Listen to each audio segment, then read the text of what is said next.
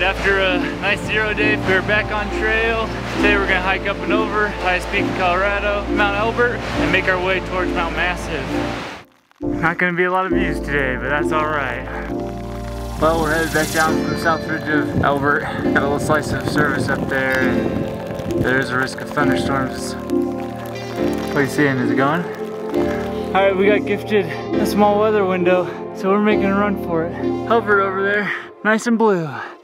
Well, we had a weather window, but it's closing. Thunderstorms are on the forecast at 3, that's about 20 minutes away. So, even though it's clear, we are headed back down, unfortunately. We'll head down to those trees, set up camp, get an early night's rest, and we'll be back at this thing again in the morning. It was quite the snow dusting last night.